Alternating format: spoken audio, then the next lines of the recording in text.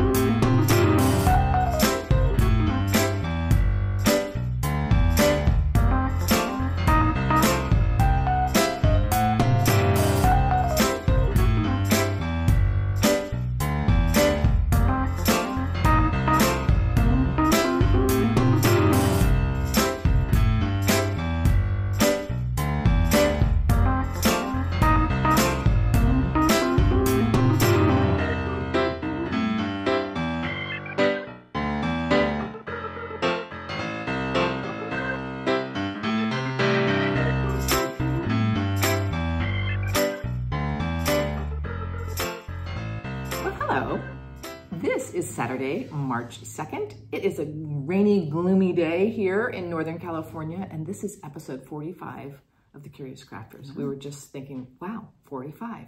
Yeah. We're so happy you're here, and hi. Yeah, welcome. I'm having a really relaxing Saturday. How about you? Yeah, I'm having a great Saturday. Welcome everybody. We're getting a little rain, but right now we're about 4 hours from the Tahoe area, and they got slammed with the blizzard. Like I-80 goes through there, which is a really huge road, and it's closed. And you see that article? Like there's some people like in their cars stuck. Can't even imagine. Whew. So everybody's watching that story. Yeah.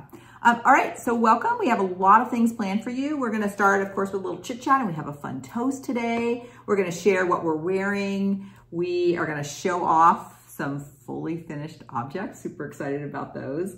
And then we also- A bunch of them. We also have finishes, whips, plans, a couple shared supplies. We're always a little bit light on our shared supplies, but that's the way it is. We got plenty. We have plenty. And you'll see I dropped some cash at the stationery stores, the gift shop. Oh, okay. You're going to share some shared supplies that are not really shared supplies. Right. And then let's see, of course, we'll end with our thumbs up. So let's go. Now, before we do anything, I don't know if anybody else, I think it was yesterday on Instagram, I saw Jacob's new release, and it's called Hold Onto Your Socks. And it's an 18th century knitting sampler. So let me show, I've already purchased it. I was like right in there purchasing it. The minute I saw it, I was like, wow. Yeah, so here is the design. I might do it in red too. I know. It is, to me, unusual, yet familiar. It mixes, it's kind of like a Quaker in that it has geometric, but then also organic. And Carmen of Cardamom Pins, she posted on Instagram, and she's like, what if we also knit some socks using some of the motifs? And I'm like, only have to ask once, So I think that's really an interesting idea with this. Like, wouldn't it be fun to stitch it, but then also pull out some of those motifs and knit a pair of socks? To me, I like anything that's collage-like, and this is collage-like for me. Yeah. So it has sort of like the grounded straight line at the bottom, and then all this movement. Yeah. The timer's going off. Done. I don't know what it was timing. Now, at first I thought, I'm going to start that right away, but I actually have so many fun things going right now. And when I looked at the size, it's a pretty large piece. So it's 244 stitches wide and 331 Oh, that is big. So it's pretty big. So my current plan is, it's my enticement that when I finish Fruits of Plenty, I'm going to start this. Oh, it's so disciplined. I thought you were going to say like summertime or something. Oh, who knows? And that's just my plan, right? It can change. Oh, hello. I might, though, play around a little bit with knitting a pair of socks before that, pulling in those motifs. Again, you could imagine some of the geometric along your cuff, and then a floral maybe coming down the side. And what about this for, for a bowl full of baskets? Oh, Anna, I was thinking about that too. I have been seeing on several Nashville releases too, I've seen bowl full baskets. Okay, we'll start bookmarking them for me. Okay. Wait, which one? Oh, this one? Yeah. Really, any of those. So, anyway, it was just like, that's an awesome one. Thank you, Jacob. Thank you, Jacob, for continuing. I know, also, Carmen of Cardamom Pins is starting the hashtag Jacob Sleeper Style.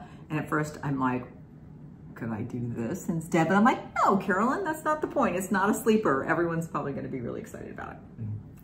Okay. We had some, at least one question from a commenter about what sleeper means. And it probably means something a little bit different. But it's either one of the older charts that you haven't seen on Instagram feeds recently or something that's a new discovery for you. So sort of the idea of sort of digging deep into his library of charts and giving it a little like attention. I know, I was also thinking of it a little bit like, this is an incredible chart. Like, why haven't more people stitched it? Or why haven't we seen more people? Exactly, That's how I know, interpret it too. Right. And so I think it's whatever you interpret it to be. Or maybe it could be a sleeper, that one that you picked and it's been in your stash, but you haven't stitched it yet, so it's been sleeping away. So you're sort of waking it up. You're waking it up, right. So, okay. I sometimes when I do like that, waking it up, I'm like, yes, I am a 6th grade teacher. I know. Right now I'm teaching some computer science concepts at school, and I was acting out something about iteration, which is looping or repeating something. And you just got to like ham it up, because you got to give them something concrete to and that some of them were like laughing or like, look what she's doing, but they remember, right? Right. Plus, if we're a little silly, it gives them permission to be a little silly. Agreed.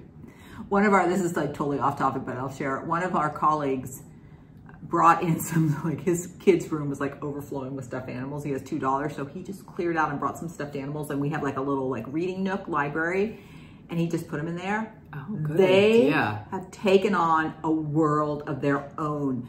They have names, people, they are in all parts of personality games. There's one particular, it's this hamster that if you talk at it, it repeats what you say. And the teachers, it's so annoying to the teachers.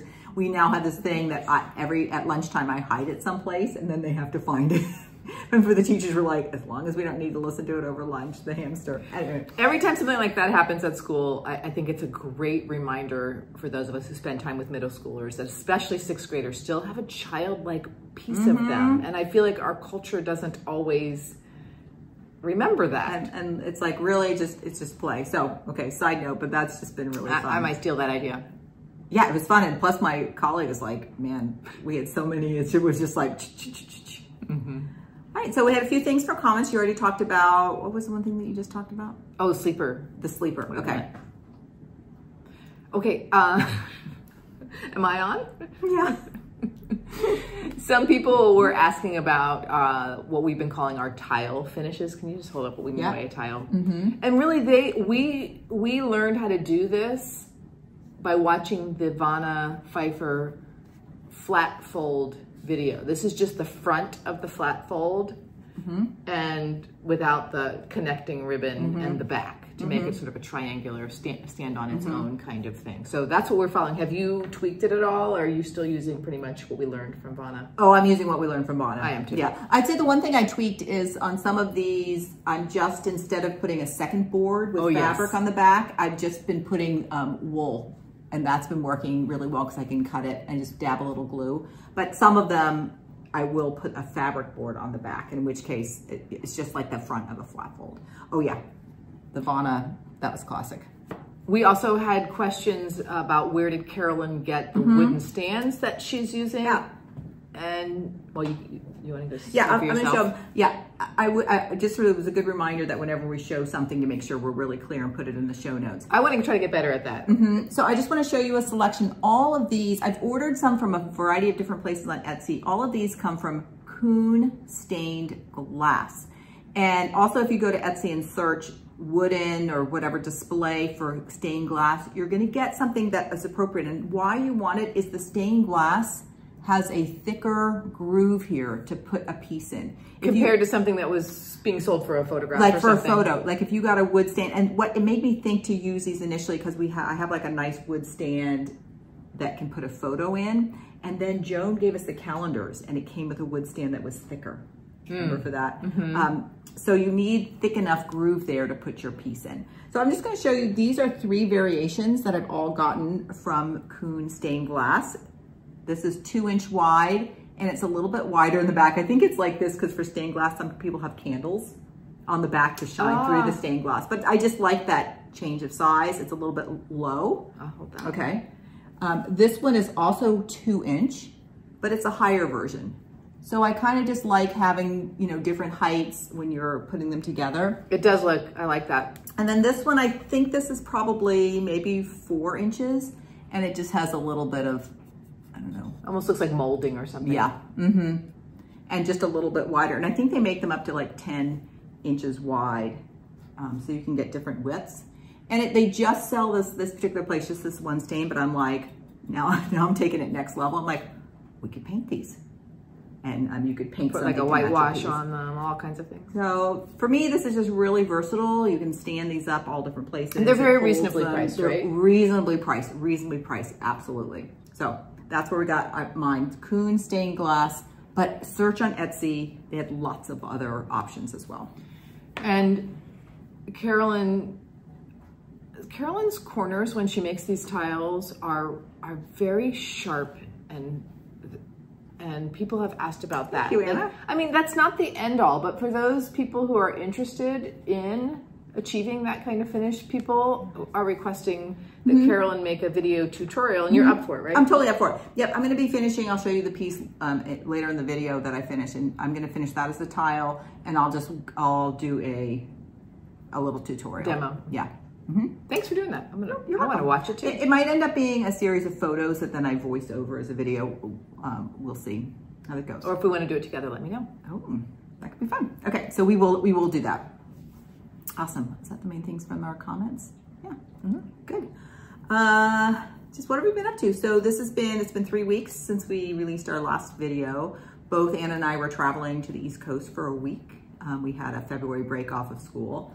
We have that every year, it's fantastic. And I went to Hudson Valley in New York to visit my younger son's family. They have 2 girls, so my 2 granddaughters. One will turn 4 in May, and the one will turn 2 in April. So they're about to flip to 4 and 2.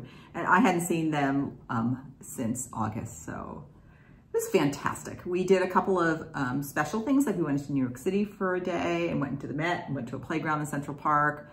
We went ice skating, rode a carousel. So we did some sort of fun extra things, but a lot of the time was just hanging out, going to the park. Their school was also off for the week. So it was also nice having another adult, as the 2 parents had to kind of work. It was also great adult. timing. So just fantastic. How about you, Anna? And I split my week. The first half of the week I was in the Washington, D.C. area where my daughter and her family lives.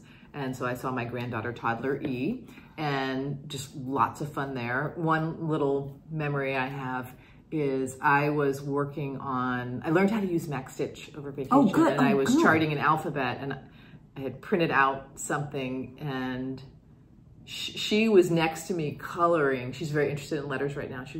She was coloring a printout of the letters, of the alphabet letters, and just, saying their names. Do you have a photo we can put in?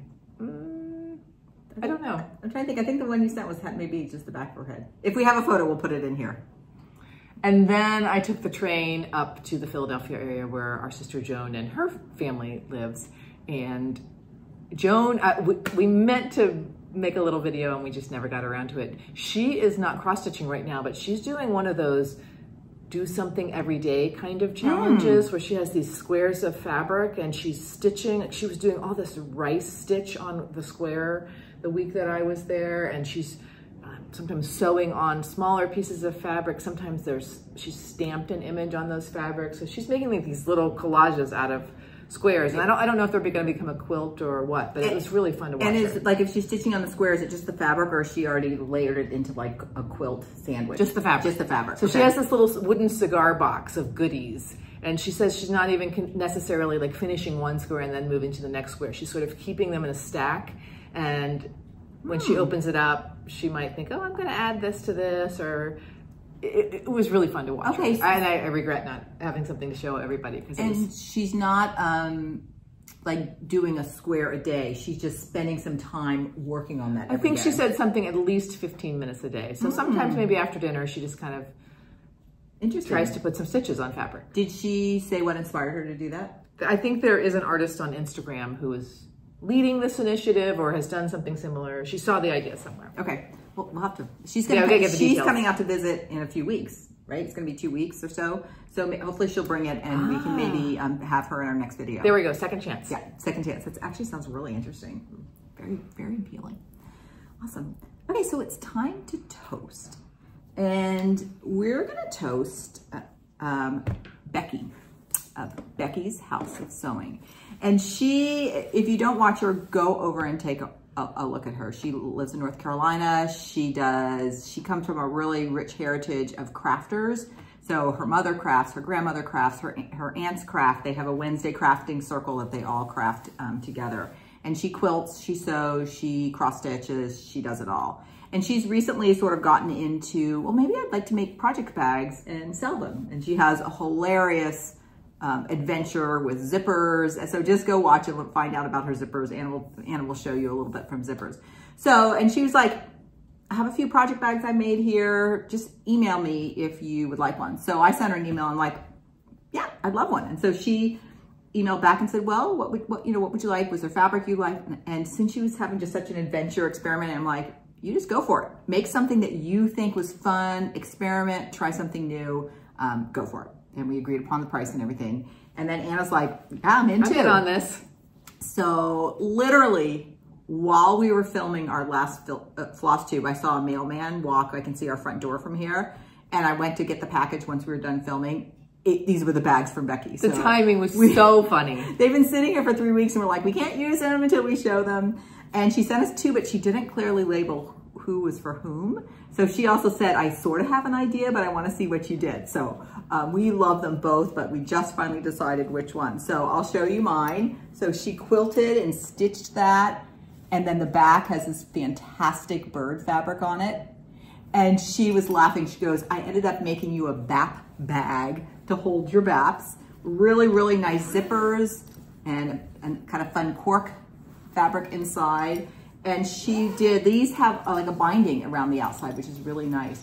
She also features, she puts a foam in here so it's really sturdy, but still feels like soft. Supple, kind of. Yeah. Supple. Supple's a great word. So this is mine. And then Anna, you want to show yours? This is mine. The mushrooms drew me in. She called them a BAP because it may be hard to tell because you may not be able to see the scale, but this is larger than the Elizabeth Ann Ken Stitch bag that Carolyn and I usually make. It might be a similar width, maybe a little wider, but definitely taller. We'll have to compare. Well, when we get down into our layers for our whips, when we pull them out. So zipper is really, really nice. Same, like it looks like a cork on the inside. They're fabulous. So fabulous. Becky knocked it out of the park. Thank you so much. And now you have to tell us who you had in mind. We had such a hard time. We almost decided to just put them behind our backs and just choose one that way, but we finally went because Anna is stitching a piece right now with mushrooms on it. And she's like, oh, the mushrooms. And I'm like, well, we both love birds. I'm like, oh, birds. So we just went this way. So Becky is starting to maybe think about selling her bags. So you can go check them out. Right now, it's just through email. I know 2 videos ago, her last video was about QuiltCon, which she had that great opportunity to go to.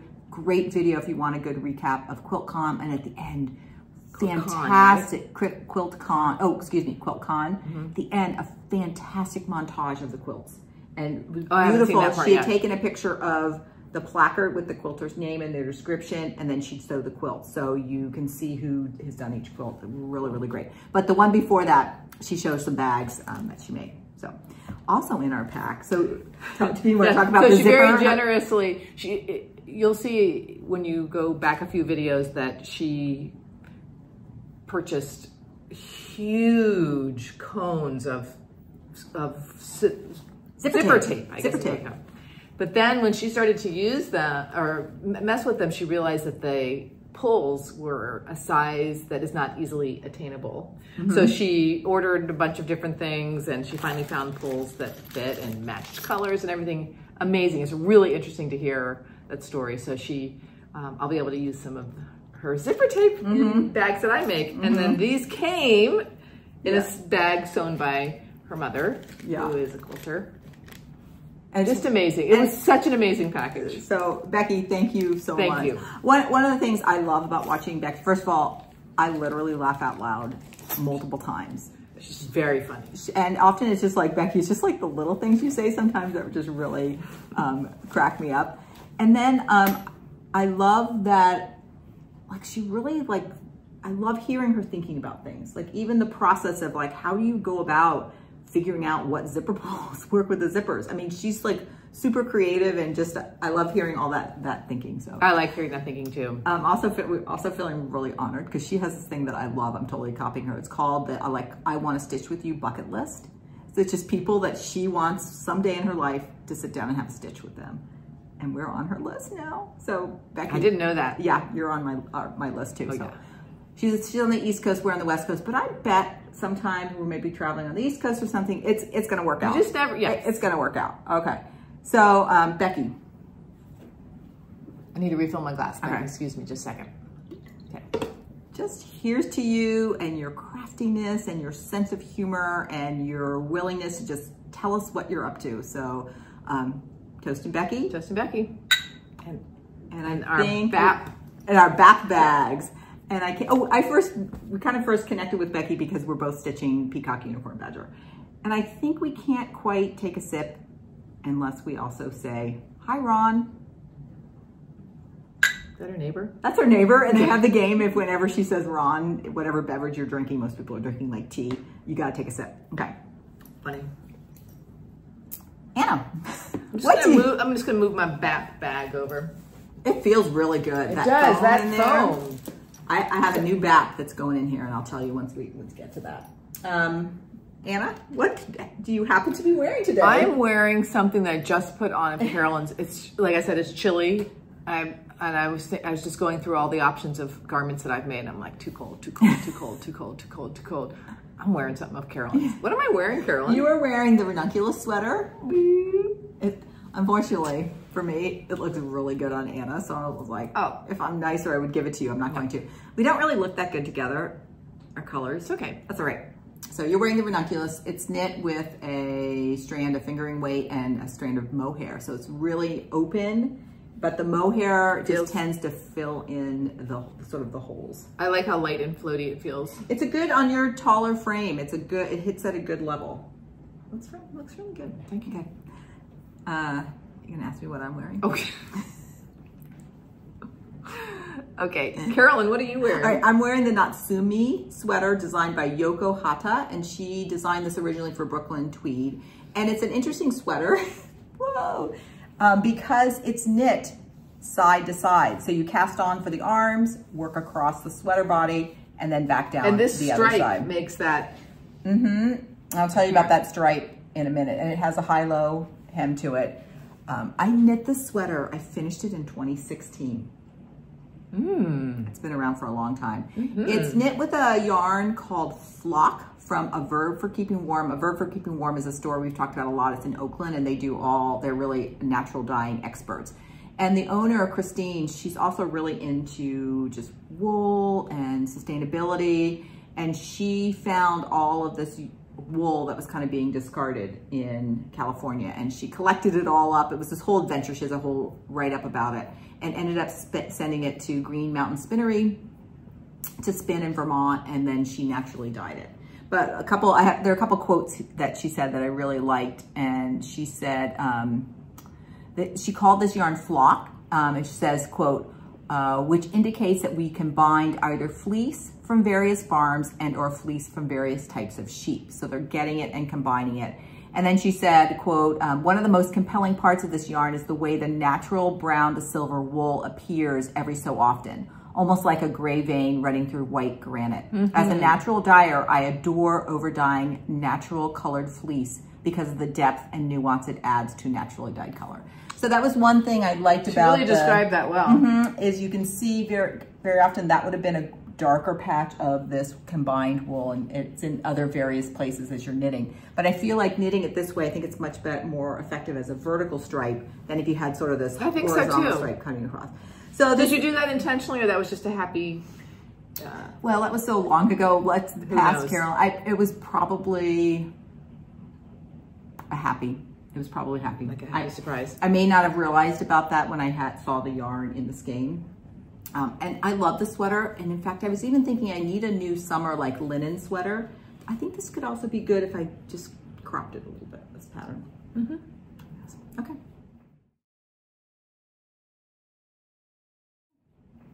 That's it. Okay, some fully finished objects. So we had the adventure of sending off our first cross-stitch pieces to be framed. And we sent them to L&M Framing, and we had a fantastic experience. So friendly. We received texts of some possibilities of framings, and then we chose. Everything was just timely and clear, and it was just fun. So the pieces that we sent were Kathy Barrick's Frederick and Fredericka, which are pieces that we have made for our mother, and they are going to hang in our family farm in Delaware. And here they are. So we chose a pretty simple black frame that has some graining in it that's a little bit hard to see. There we go. I think you can see it a bit. There. Yeah. And we went for there's a little bit of a glare. They have museum glass in them, and I cannot believe when they've been sitting on my sideboard. They look most of the time like there is no glass in them. It is absolutely amazing. They're going to be hung someplace where it could potentially be dusty, and we're hoping they're going to hang there for a very long time. This farm has been in our family since 1685 or something like that, and it's only the second house, so it's been around. And so our mom has Pennsylvania Dutch heritage. She's 100% Pennsylvania Dutch. So we like this fractal design. I've personalized it with her birth year, and Anna personalized it with her initials. So, and here I'm going to put the L&M framing, and they did a beautiful, beautiful job. Hopefully you can see that. Well, also I'll put it along here at the bottom so you can see it. Yeah. Anna was the spearheader. She's like, she did it. They have a form. Let's do it. Let's try it. Let's try it. Give me Frederick. We're sending it off. And did you just put it in a mailing envelope? Did you? How did you send it? They recommend. Like you said, there's a form you fill out, and they recommend putting it within plastic in case I guess the package gets wet. The United States Postal Service has these rectangular prism tubes, so like kind of like a poster tube that come in 3 sizes. And I've found just rolling it up, putting it into plastic bags, and slipping it into that tube worked really, really well. Okay. And they're, at least compared to our pricing that we had gotten here in the Bay Area, which everything here is super, super expensive, it was completely reasonable. So we're both feeling like we would like to send a few pieces a year maybe to L&M, and then it'd be kind of fun to decide what am I going to send out? Exactly. We're really, really happy and pleased. When the package arrived, I texted Carolyn, get over here now. I mean, it was just, the whole thing was a great experience, and we're super happy about it. So we're gonna look at them for a little bit. We're gonna have dinner with our mom and dad tonight, so I really want to get a picture of us holding these with mom before we send them off to where they're going. So I'm so proud of us. Yes, and thank you, Kathy. Hashtag Kathy Barrick Fan Club. Yeah, I think these are under Carriage House Samplings. I think the designer, but they're Kathy's design. And the MPI silk. And MPI those silk. Beautiful autumnal tones. And we both stitched it on Pemberley 32 count linen with the call for MPI silks, and we did 1/2. Right. I mean, I still like the look of it. Oh yeah. But I would use 36. I would probably use 36 again too, but I love it. All right, I'm gonna very gently put on the ironing board. Let's do it at the same time, so if we wiggle, we wiggle. A little bit of wiggle. All right, so Carolyn has some other finishes as well. I have another FFO. I have it face down so I can't see it. I haven't seen it yet. It's Pretty Bird. And what I did for this one is I ordered a frame from Signed and Numbered, and I wanted to try a colored frame. Turn it over already. Okay, all right. So I'll show it. It's so good. Is that a 1/2 inch margin? What did you put in there? It's about it is about a 1/2 inch. It is about a 1/2 inch. So Signed and Numbered, they were fantastic to work with. A couple things is you know, ordering a color online can be a little dicey, but this is really representative of what the photo was. I really wanted to pull out that burgundy that is in the floss. Great together. I should also just say, this is a design by the Artsy Housewife, and it's stitched on 36 count tephra by Cedar River Linen Designs, and the thread is Roxy Floss Co. Their conversion, so highly recommend. All of those people, Artsy Housewife, Jody at Cedar River Linen, and Carrie at Roxy Floss, I cannot say. Such admiration for everybody. Such admiration. So this piece to me just puts together the talents and creativity of those three women. And it just means a lot, means a lot. The count, it's 90 stitches wide by 158 high. So I wanted to go for the colored frame, and I wanted to frame it myself. There's no glass. I like the intimacy of just being able to kind of still touch your fiber for that. It looks great. Signed and numbered. Has a lot of choices. This is their Pee-wee frame, and the color is wine. I do think it looks really good with the conversion. Even though they have lots of set frames, you can just email them and ask for a custom frame. And what you do is you give them the exact viewing space that you want, and then they add the appropriate margins to account for the lip that's inside the frame. So I think that is great. One of my questions is, when you do that, how do you know how big to make the board you lace on? Well, so that it fits in? They do that. So each frame comes with, since this is a thinner profile frame, it came with a piece of acid-free mat board already cut and inside the frame. So you wait until you get the frame. I wait until I get it. Okay. So what I did for my process, and I'm a little bit, I probably many steps, I first stitched a basting around what I wanted my visible margin to be. And then I could measure really well off of that. And then once I got my board from them, I stitched another margin around that I use when I'm doing my lacing. So the one thing that I'm gonna have— Why would you need to do another stitch? Because the first basting is the visible, but your mat board is gonna be about— Of course. It's going to be larger than that. And I really like having that basting stitch to see it along the edge as I'm lacing. I feel like it helps me a lot as a guidepost. So the one thing I did, and I have to kind of tweak this, is the mat board, and I have another frame I'm going to do that it's bigger, so this foam core, it fits really snug into the frame. So I was worried because of wrapping the linen. Yeah. I did not want that. So I cut some off of the mat board. Just like a smidge, like a little... And I cut off a little bit, it was a little bit loose when I put it in it, but once I put this board down and tacked it down, I think it really held it in place. Can I hold it for a sec? Yes. I feel like they were really easy to work with. It does take a while, like especially the custom frames. Once I put my order in, I think they say it takes 2 to 3 weeks to actually make them and send it to you, but totally fine. It was a completely reasonable price.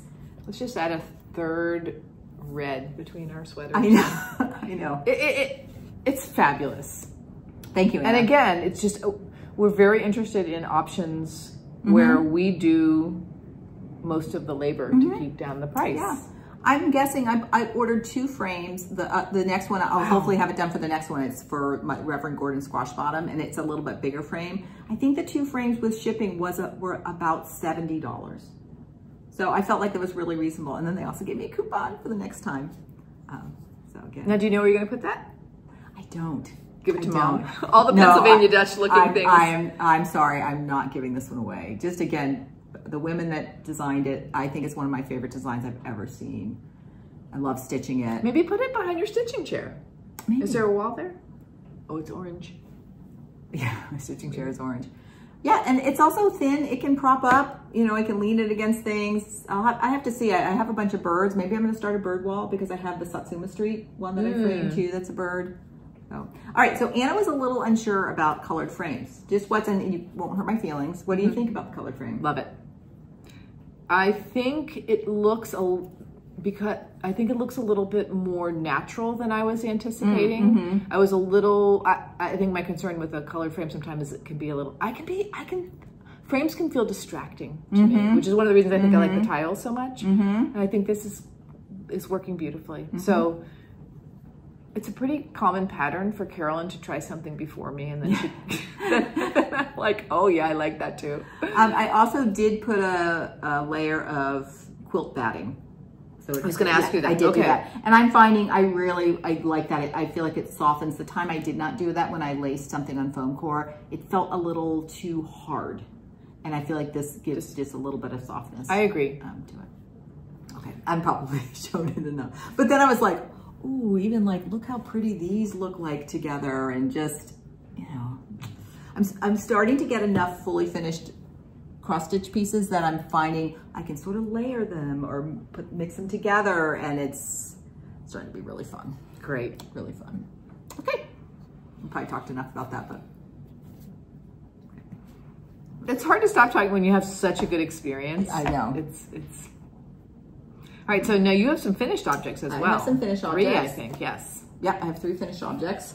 So, and I think we're gonna call this video a flock of finishes because there's so many birds involved. So I finished. And you talked about the flock in the yarn. Oh, this is called flock too? I hadn't even thought about that.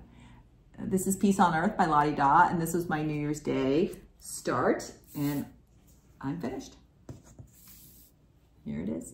I'll show you first. I think it's a very beautiful piece to have as your New Year's. It was a perfect New Year's start. So this again was designed by Lottie Da. It's on linen. It's 38 count Himalayan Fog by Legacy Linen. And it's stitched using SWA 103. And I did my own conversion off of the DMC, but I added and I changed a few things. Like for example, those up there would have been this sandy color over here. I made the alphabet two-toned. I just did a few different things to personalize it. And here are the silks I used. I was like looking at the And lines. as I said before, I'm keeping them together because this palette needs another project. I will do something else with that palette. I feel like it just feels really gentle to me, which matches the words. I know you don't often stitch words. Just really, really well chosen, the colors. When I finished it, I actually felt very peaceful. It just like the whole thing from beginning to end. She had put initials here, but since it was my New Year's start, I put the year. And then my initial CQS, I did, instead of the blue, I did it in the sand color. It might not be visible on camera. So this, I'm gonna finish this one as a tile, and I'm gonna put fabric on the back. And I was actually thinking, this is some leftovers from a bag I made that actually Anna has. And I was thinking about using one of those because they have that dusty teal in there and also some gray, so a lot of figures. So I'm thinking about that, and I feel like both of these fabrics just kind of look peaceful also. Yeah. So this piece, when I look no further, when I go through the process of finishing it, I'll do the tutorial for this one, and I'm going to do this one. for the lacing and the for the lacing, and this one I'm also going to block because it's all silk. So I'll show you. I'll stitch my border around it, then I'll block it, and then I'll lace it, and then we'll make the. Let's talk, because as you do it step by step, I might want to do one of my pieces step by step with you. Okay, that would actually be really fun. Okay, Peace on Earth by Lottie Da, and I bought this pattern from Hillside Rookery. Beautiful, beautiful, Carolyn. Yeah. Okay, we have so much stuff here. All right. Oh, and the next one I had another finish. And this one, I stitched on this when I was traveling because it was on 28 count linen, and that really, I stitched on it at the airport. Did anybody say anything to you while you stitched? I can't remember. Okay. So I definitely, when I was knitting, people would say something. I know nobody really said anything to me. And this is my Pennsylvania Dutch marking sampler. So when she says hers, she designed this. I designed this. And so here it is. I really like the yellow on the bottom. Yeah, I'm glad I added that in. I wish I had maybe incorporated a little bit of it up at the top, maybe in some of those motifs. But this, and the goal for this, and actually, Anna, can you hold that for a second? The goal of this is where I'm gonna be stitching a sampler that names all our matrilineal lines. So our mothers, mothers, mothers, mothers, mothers. My husband traced us back 9 generations from us, and they're all Pennsylvania Dutch up to our generation. So what I did is I wanted to make this marking sampler to set my alphabet that I'm going to use. And what I did is I went to this book, Samplers of Pennsylvania Germans. It is the reference book. Highly recommend. If you're at all interested, it is incredible.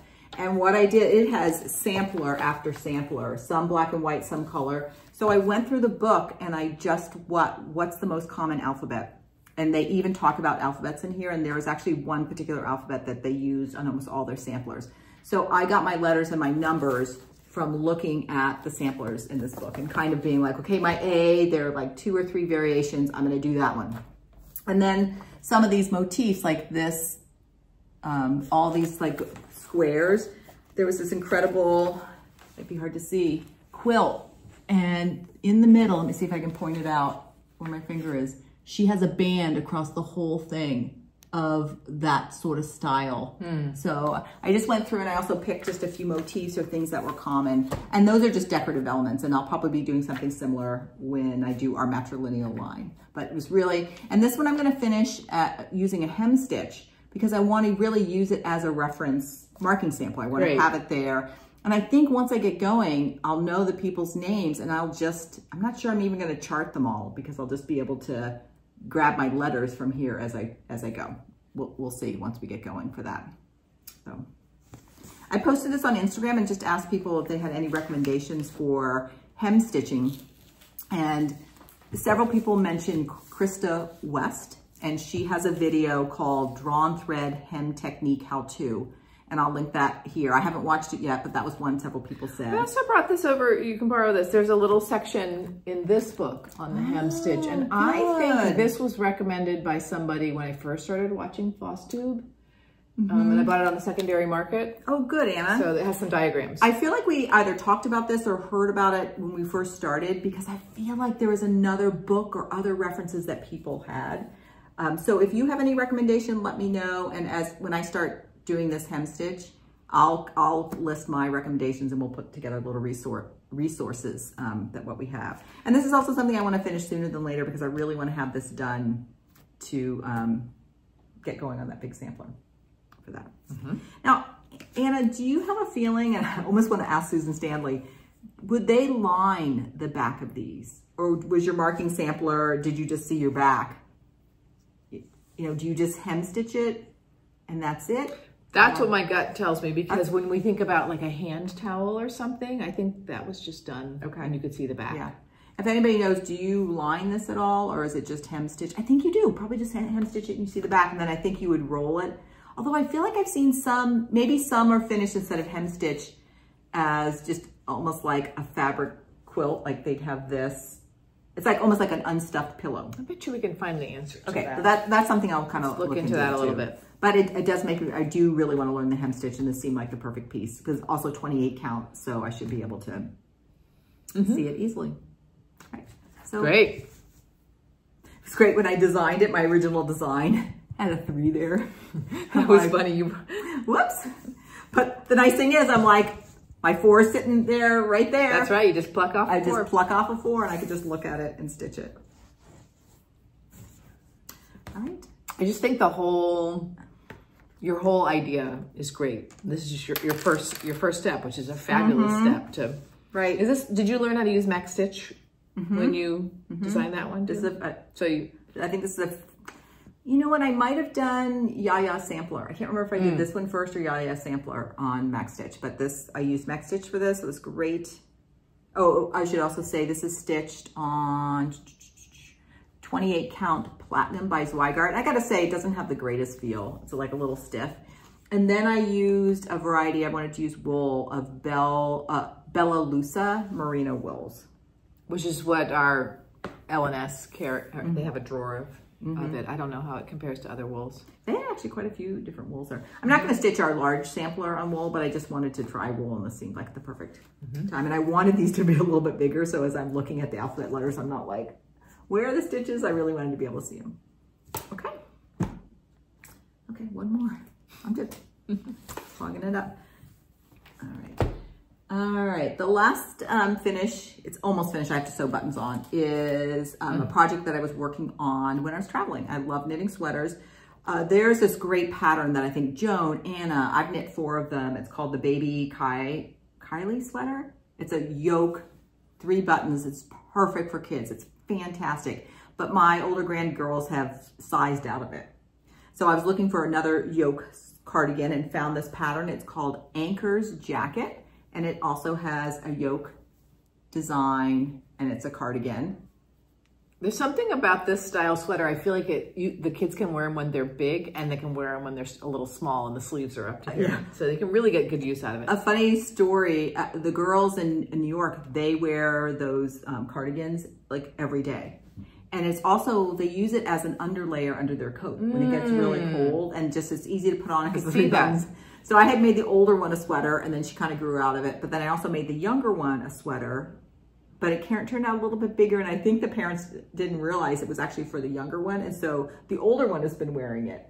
But it's still same thing. It's super cute. Her sleeves are a little shorter, and it'll just get passed down. So that's why I wanted another one. All right. So the funny story about this is I needed buttons. Oh, I should say about the yarn. This yarn is the design is by Petite Knit. She's a very popular designer, and the yarn is Sueño by Hiku. And the colorway is Silver Sage, and it's 80% merino wool and 20% bamboo. And I bought this yarn they live in a little town called Beacon. It's a fantastic little main street, and on there is a like sewing, knitting, embroidery store. It's really, really nice. I had bought that yarn there when I was visiting a couple of years ago. I'm like, come on, Carolyn, make something out of it. So I felt like it was a good time to pull that out, and I made the sweater, and I loved it so much. I got another colorway. Oh, the colors aren't they beautiful? And this, I started another one for my younger granddaughter that's here locally. And here's her cardigan. It's gonna look so cute. You know, it's kind of fun. Okay, this is the design, is to have it look like that on the outside, but I loved the design on the inside. So for this one, I just turned it around, and I'm making the outside be the inside. I like that pearl bump you get there along the way. So we'll see that on progress. But as soon as I finished that, I just walked back down to the store, got 2 more skeins, and this granddaughter is a redhead, so that is going to look really cute on her. Last thing is this granddaughter, who the sweater was for, the recipient, she really liked it, and she was invested. She watched me knit it, and she was willing. She'd try it on. We were testing the sleeves, and she liked the feel of it. So I'm like, okay, let's keep her involved with the project. I'm like, let's take her to pick buttons. So we go. We go to the store, and you can guess what's coming. And she instantly goes, oh, I love these pink buttons. But then she goes, ah, look at these purple buttons. Okay, so, neither of which really goes with the sweater. And then she goes, hey, Gramsy, what if I do a pattern? So we will be doing a pink, then a purple, then a pink, then a purple, etc. button. Perfect. And valuable lesson learned, do not ask a child or a recipient to pick unless you are ready to be 100% all in. Because and thank you for doing that. I had to talk to myself because I had actually already picked buttons before, but she was so into it. I'm like, let's pick some more buttons. And I had picked these very tasteful, whitish and she would have looked at them like, yeah, whatever. And then afterwards, after she picked them, I'm like, would she notice if I put on the other ones? I'm like, no, you asked her. That's what she wants. And they're buttons. And they're buttons. Absolutely. But I did tell my daughter-in-law, I'm like, when this is ready for the younger daughter to wear, if you prefer the other buttons, I will change buttons for you. Okay. So great. That's a great story. Anchor's jacket. So time for our works in progress. Let's do works in progress. I'm going to do mine sort of in the order of that I worked on since our last video. First is Scarlet Berries, which was my New Year's start. Scarlet Berries by the Scarlet House. Get that out. Here it is. And I'm stitching mine on 36 count Cocoa by Weeks Dye Works with the Called For Overdyed Cottons by Weeks Dye Works, 1/2. And I moved on. I was doing the motifs down at the bottom last time I showed this, and moved in towards the center and been working on that big tree in the center. Wow. And then when I was on vacation, as I mentioned, I learned how to use Max Stitch. So I have charted out, as Carolyn referenced, we have our matrilineal line back many generations. So I've charted out the initials of all of those women, and they're equally spaced because you change color with every initial. And I'm gonna get my board. I'm gonna put this on board. The colors on the model on this and the colors in the chart are different in a couple of different ways. And certainly in the initials, because this is designed to put initials that mean something to you. So I'm just kind of picking colors as I go. And it's been fun. Anna, this looks fantastic. Thank you. I'm really happy with those motifs, that little diamond and your peak. You hadn't done your peacock before, I think right? I was partway done. Oh, it looks so good. So I'm not tired of this at all. I think I'm going to just kind of keep working on it every month, and I imagine I'll be finished maybe halfway through the year. And it might be my next thing I send to L&M Framing. It's so good. Was this the call? I can't remember. Is this the call for linen, or did you pick it? It is the call for linen. It looks, the colors on it look so good. I agree. Okay, so is there anything that you still have a few more alphabet? And that goes on, but I think I'm going to put my 4 sisters, including Carolyn. I think I'm going to put the 4 sisters initials up there. Yes. And same thing, you could do them each in a different color. Something like that. And there's some motifs that I left off at the bottom here because there's 2 little crowns here and here. I think I'm going to put 20, 24. Oh, yeah. Something like that. Yeah. This is so successful. I love the colors. I'm really enjoying it. A commenter said, or maybe it was someone on Instagram said, yeah, I was waiting for you to say something about the difference in color in the model in the front and the chart. And to me, I think you just can't lose. I know it's kind of hard when something surprises you. It surprised me. I was like, wait a minute, that's different color than on the model. But I like them both, like 6 one way, half dozen the other. So I'm using mostly the colors on the chart for the motif section. Yeah. Not on the model. Oh, right. Because I guess you could, yeah. I would use what's on the chart because I think that's probably, we talked about this last time, that probably the designer, maybe when she saw the model stitch, was like, I want to tweak a few things. It could be either way, but that's what I'm going for, and I'm happy. I know, I put in a few of those little animals. They're cute. Oh, was it not on there? No, not last time I showed it. Oh, okay. It's like this tiny, tiny, tiny, tiny little bird. I like the little bunny by the tree too, this little bunny. This has been a fun sampler to work on. Really enjoying it. Okay, Scarlet Berries. Really good.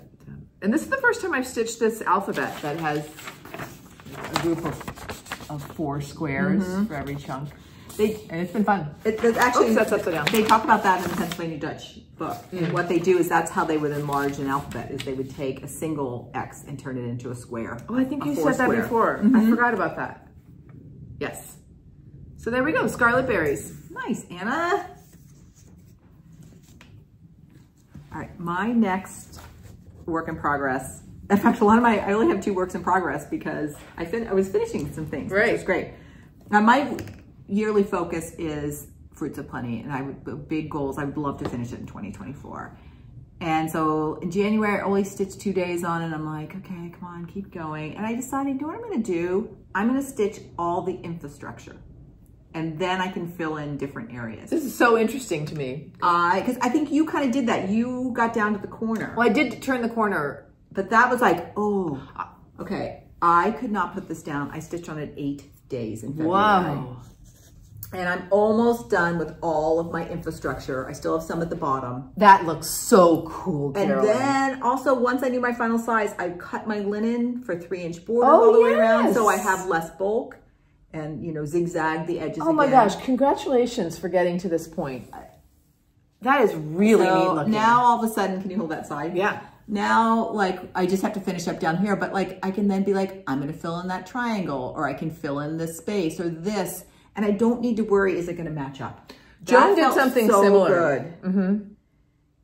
And I got addicted again to it. It literally, I've been doing a focus whip every week. And the one I did for this previous week, I didn't touch it because every night I'm like, I want to keep going on my Fruits of Plenty. And I'm like, girl, if you have momentum, definitely keep going. Definitely. Every time I see your fabric, it is truly one of a kind and such a pretty color. Yeah. So this fabric is just a white Zweigart that I indigo dyed based on instructions and materials from A Verb for Keeping Warm, the natural dye place. I did this I guess we started it 2021, so it would have been December 2020. It's cold here and you have to indigo dye when it's warm. So my husband has one of those sous vide things. It's like a wand that you put in water and you cook things in the water. So I have a sous vide wand in this big tub of water to keep the water at like 90 degrees. It was hilarious. I'll put pictures in at some point. Okay.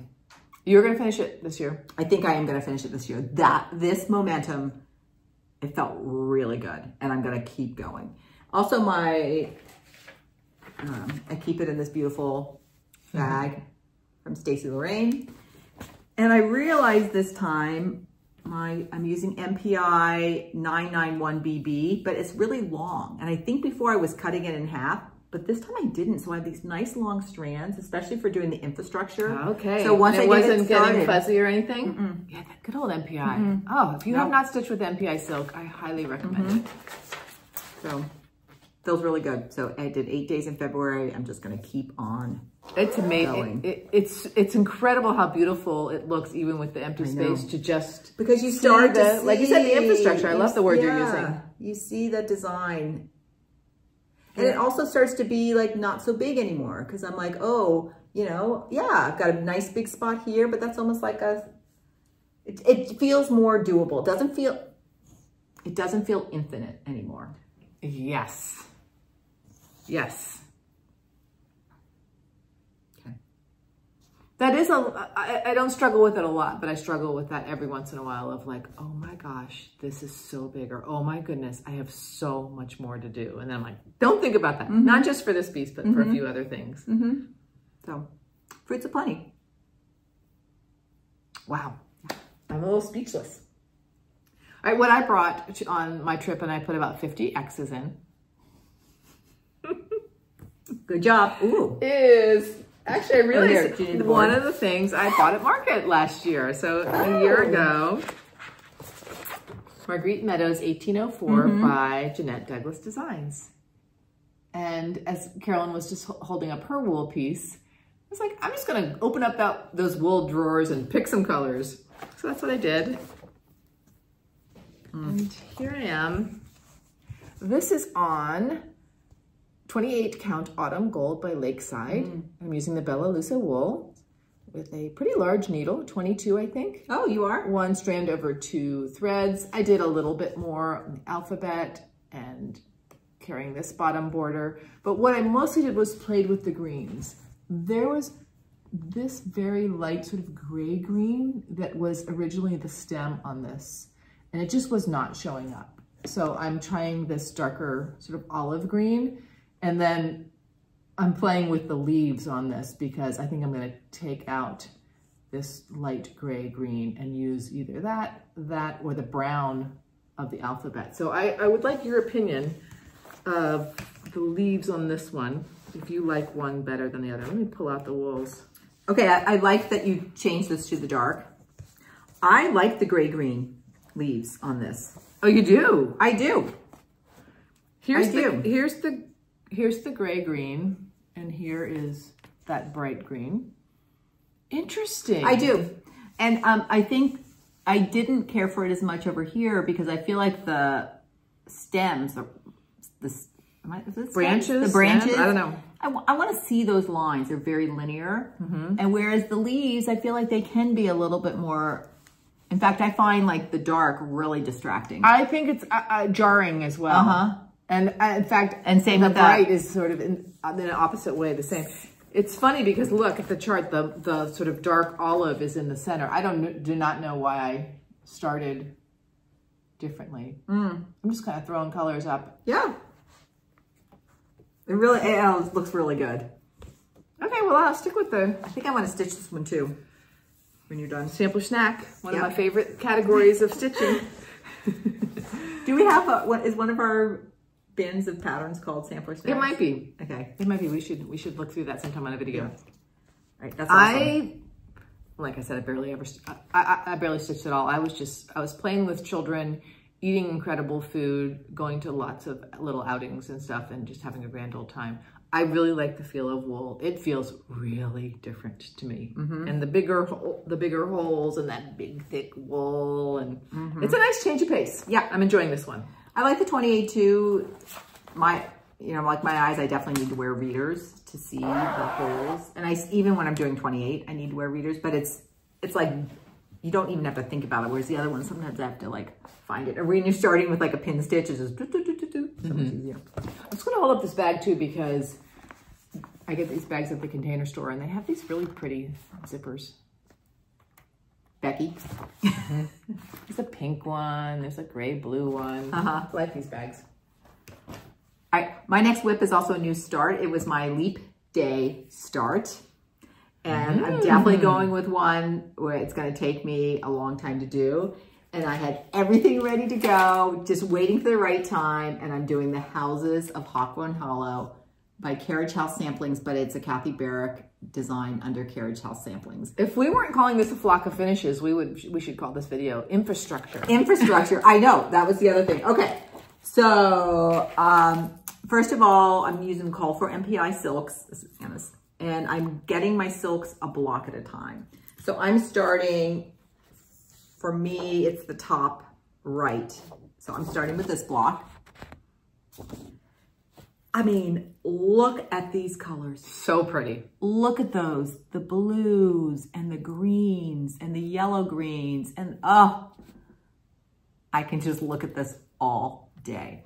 What I decided, look at that blue, because I've been looking at blues online. And then we were up at Needle in a Haystack. This is several months ago, and I was trying to pick out a linen for this, and Olivia B was there with us, and she pulled out hers. She's stitching this too, and hers was on 40 count overcast, and I'm like, that's it, that's done. Olivia, I'm copying you. So I ordered 36 count overcast, and I thought I was going to need a half. Stitcher's half, because I thought it wasn't going to fit width-wise, but it did end up fitting width-wise. I ordered the half, so I have some good extra. And I decided just to do the infrastructure first, so I could also cut it to the size. So I went all the way across. It's 369 stitches across, 278 down, so that I knew my size, and I wanted to definitely make sure I could fit it all the way across this side. I did that first. Did you cross every 10 stitches, or how did you keep count? Okay, yeah. So in fact, you can see it whenever I'm going horizontally, unless I have a reference. Here's one. I cross every 10 stitches and then come back so I can count. Going down, I'm just counting, but I would like triple count, double count. Everything's lined up so far. And that's the same thing. I kind of want to just have all these squares done so I know all my counting is correct, because also these are all 92 wide, but this is only 90 wide, this column. So I just want to have all of that. You know, it's funny, set. I've always maintained for myself that doing the design along with the border helps me keep count. But you're finding this, that you have enough cues that you're reassured that you're correct. Yes. Oh yeah. Because once I know, I thought, there's a little space. So I think that's 92, that's 92. So when I do my next legs of the square, if they don't line up, I'm off on one of those. And then once I know one does, I know, okay, all of these are going to line up. So that's my goal, is I'm going to first outline all 12 of the squares before I really kick in and start one. So I did a lot. You did do a lot. I know. Because even thinking like, wait, that was 2 nights ago? 2 nights of stitching. It doesn't look like a lot, but even getting across here, you know, like that's 369 stitches to get across there. I could not stop. I'd be like, okay, I'll do one more. I do one more. But again, I'm feeling like the infrastructure. Then I'm like, okay, I don't have to think about this as a big piece. I'm going to work on that block and just work. Not infinite. It's not infinite. All right. So I'm on the Hawthorne Hollow bandwagon now. Whew. I know, they're unbelievable. Gorgeous. All right, so my last work in progress is a present for a friend, 1862, which is being sold by Hobby House right now as a Hands Across the Sea sampler.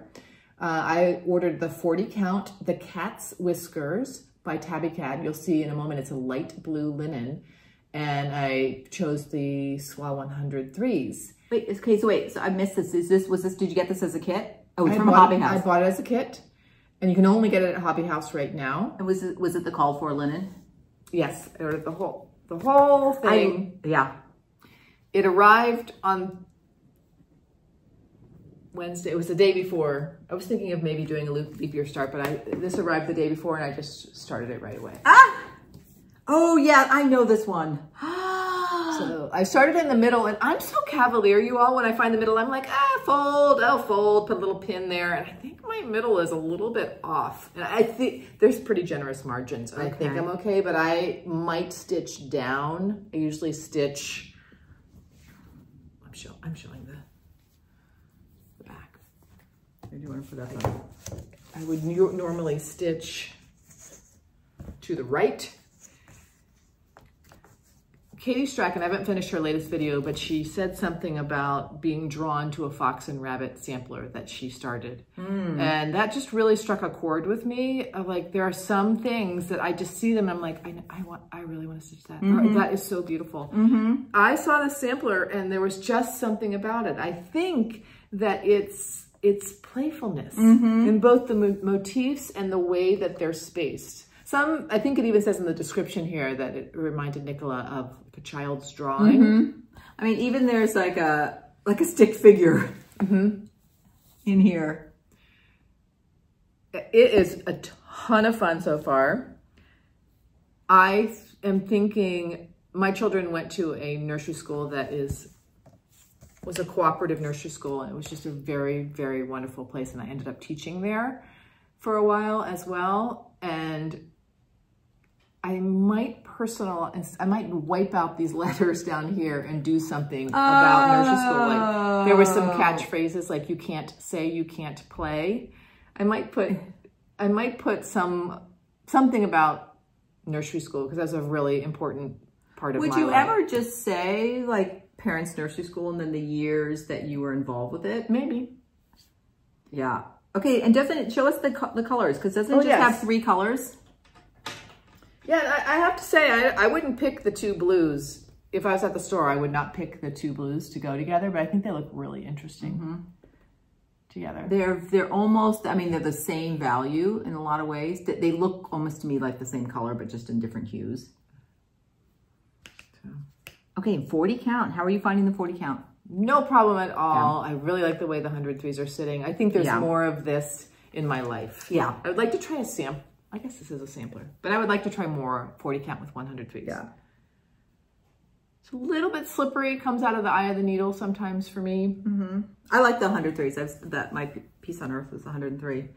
All right. You know, it's funny. I love this design as well. I wasn't sure how I felt about it being just 3 colors. I'm digging that part. I'll be curious to see what it looks like once you're done. But same thing. It's very collage-y. Yes. Well, it's funny because blue and red are not like that. These are not colors I'm necessarily drawn to. But I like the limited. Maybe it's because I'm looking at the design. So yeah, maybe. Okay. Did you say the size? It's no, I didn't. 316 wide and 277 high. So again, these are we've been picking some bigger things. No infrastructure on this one. No for me to feel like it's not infinite. No, but that one has like a little motif finish. It does. And I feel like that. This is what I'm going to stitch tonight. That's nice chart. Nice and big. Really nice chart. Although it's really hard. This is the darker blue and that's the lighter blue. It's the same symbol. Sorry. That's the lighter blue and this is the darker blue. Oh. To me, the blues look inverse. Oh, I can't really show the chart. Yeah, but well, you can flash it. It's like it's done in color, but and I'm wondering because this darker blue has the white X's in it, and this lighter blue has the black. Is that making? Yeah, I'm sure that's affecting it. They almost look like the same color. Anyway, yeah. So we just do it. I mean, it wouldn't even necessarily matter. I love how she does a centerfold. I think this is my first Hands Across the Sea.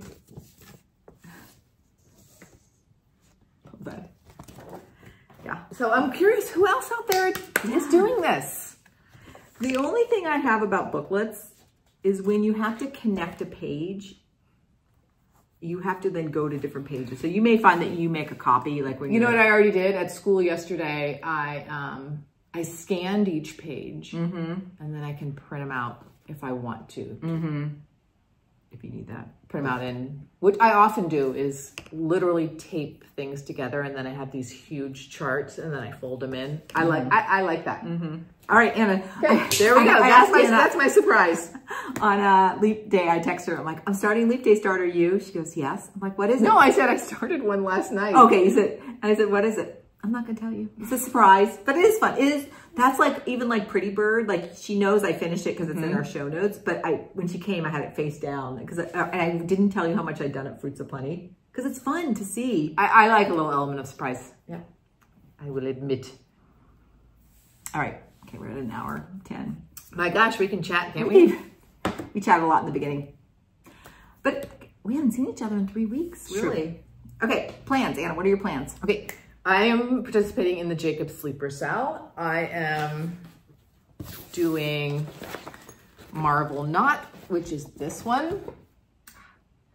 And again, I'm going to replace the words. I've been doing something really, really fun for me. We've referenced this farm where our Kathy Barrick birds are going. I have really strong images of visiting that place as a child. So I've been starting to write down just some of the images. Like my grandfather would give us a dime for every bird we could identify. Little things like that. And then I've just chosen some of those things, and I'm going to do sort of like this stream of consciousness of some of the images. But I still haven't picked my colors or my linen, so I'm hoping we have a little time to talk that after we make our video. Marble Knot. Can't wait. And I need to get going back on the Fruits of Plenty because I haven't touched it. And I've been doing 12 strands a week, but I'm not going to try to catch up or anything from my travels. I'm just going to pull two lengths. Yeah. Just start again in March. Or this week. Probably on Monday I'll start. Yeah. What about you? Okay, so first I'm going to participate in the Jacob Sleeper Sale, and I'm doing GBH 1857, which is this one. And what I'm going to do is I'm going to start on March 10th. That's the day Carmen's going to start. And I'm going to be doing my own color conversion based on our stash of Roxy Floss because I'm in the Floss Club and we've gotten a lot. And so I'm going to kind of do the same colors, but what I'm going to do is I really like their 2 blues. I like tealy blues. I'm going to pick my 2 blues and then kind of start with that as the beginning. I still have to pick my linen, TBD, but that's going to be so fun. That'll be all ready to go. I think the 10th is next Sunday. So I'll start that. I'm participating in a mystery knit along. I don't know, I maybe just saw it. The designer, her name is Alicia Plummer, and she's calling it a patchwork. So you picked 4 colors of yarn, and I think we get a clue every week, and it goes on for many weeks. So I think hopefully it's just like a little bit at a time, and it sounds like we're going to be like sort of patchworking a shawl together. So when I was up in New York, I went to a yarn store in the next town over called Cold Spring, which is a really cute town. They had a fantastic knitting store called the Endless Skein, where said buttons were also picked. And when I visit, I like to pick yarns that I can't get at home. So this yarn is called Hudson Highlands. It's naturally dyed yarn. And it ended up, when I was checking out, the woman that dyes this lives in that town. And she forages in the woods up on the Beacon Mountain to get a lot of her dye stuffs. So my 4 colors are... What yields that green? Indigo. There's a variation on indigo. And then this lighter one. So here are my 4 colors that I'll be making that shawl out of. Okay. That's going to be fun to watch with you as you do it. Yeah. So that's a plan. That starts on, my first clue comes on March 5th. So I'll have that going next time I see everybody. And I just want to keep my momentum going on my Fruits of Plenty. Yeah. Keep going on that. Okay. So shared supplies. I popped into a little fabric store in my sister's neighborhood and just bought a couple of, well, first of all, we named our last video Charm Packs, but I had held up a mini charm pack. And so a lot of people made the distinction between a charm pack and a mini charm pack is 2.5 by 2.5, and these are 5 by 5. So I picked up this charm pack 5 by 5 of. I actually have some of this fabric. I made a project bag out of it. I'm not really sure what I'm going to do with it, but I'm enamored by these right now. And then I picked up some pairs of half yards to make project bags. Oh, I love it. These each have a little metallic to them. These are bugs. Like that. This dragonfly fabric is like, oh, so cool. And I got sort of a linen-y thing to pair with that. Oh, cute. And some bunnies. I keep picking purple, which is not, I don't really usually do it. And then this fabric is really neat. It's just like these random letters and shapes. It's like symbols. Symbols, yeah. Oh, nice. It's fun thinking about making project bags because you can get half yards of coordinating fabrics, and who doesn't like picking 2 coordinating fabrics when you go into a fabric store? Right. So I was just walking, I was walking home one day and I'm like, oh, maybe I'll stop in the fabric store. That's my shared spot. How about you? I have the yarn, and then the only other thing I have is the Roxy Floss Co. for March. And let me start. These are, and I'm labeling them so I'll know. These were the brights. Let's see if I can. Thank you. I don't know how to show these. Good way. So some oranges and pinks and some purples. And these have more variegation in them. I was just noticing that, yeah. So this is a little bit new for me for Roxy Floss Co. The idea of that much variation. So that'll be kind of interesting. And then the neutrals, same thing. They have a lot of variation in them as well. These were the 5 neutrals. No. So now I have lots that we had from before, and now I have January, February, March, 10 skeins for each. And I'm keeping them each on these little rings on a bigger ring. So now I'm ready. I'm gonna go in and start picking my palette for my Sleeper Jacob cell. Okay, that's it. Okay. Thumbs up is cracking me up because it got to be a joke. In Philadelphia, they have these beautiful gift shops that are just like no other store that we have in our town. And you might not know it about me, but stationery products are just one of my things. And so I was just joking, yeah, I'm dropping $25 here, $25 there, picking up a stack of cards here. Anyway, sometimes our thumbs up are sort of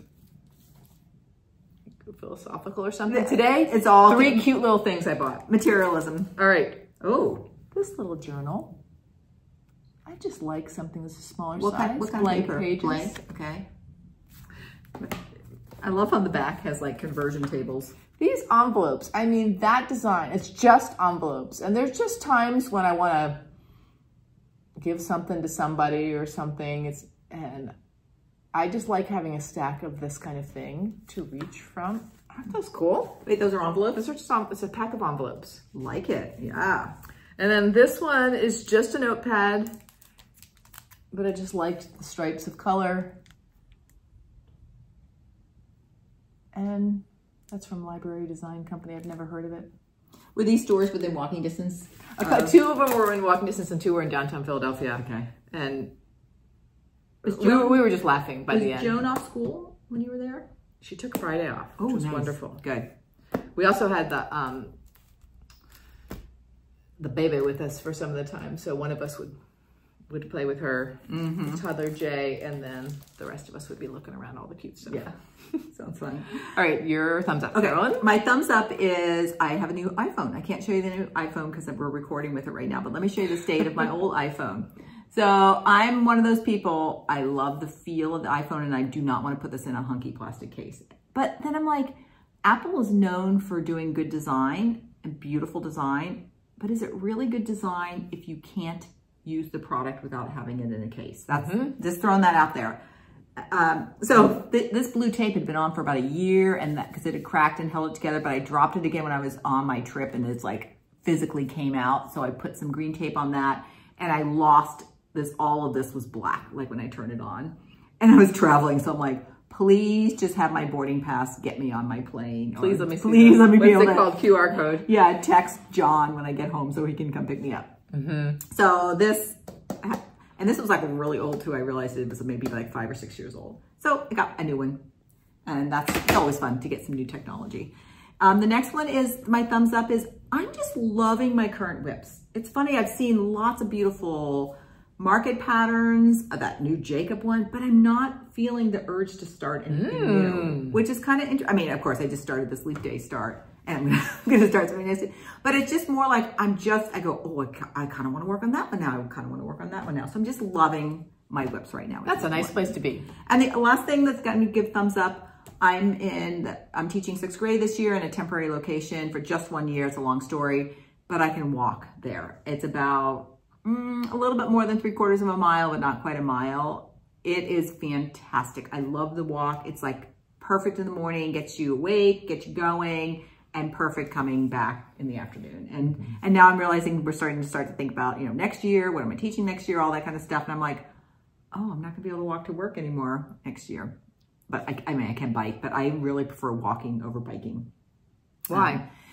Biking, when it's cold in the morning, it's so cold. It's like uncomfortably cold, and like your eyes are watering. Because even in California, like in the winter, if it's clear, it can be like 35 or 36 degrees in the morning. And particularly like when I leave for school, it's typically the coldest point in the day. Whereas if you're walking, something about having your gloves and you can still be bundled up, I'm not cold. So I think that's that's the big difference. Okay, so that's my Before we say goodbye, Becky, thanks again for the zippers.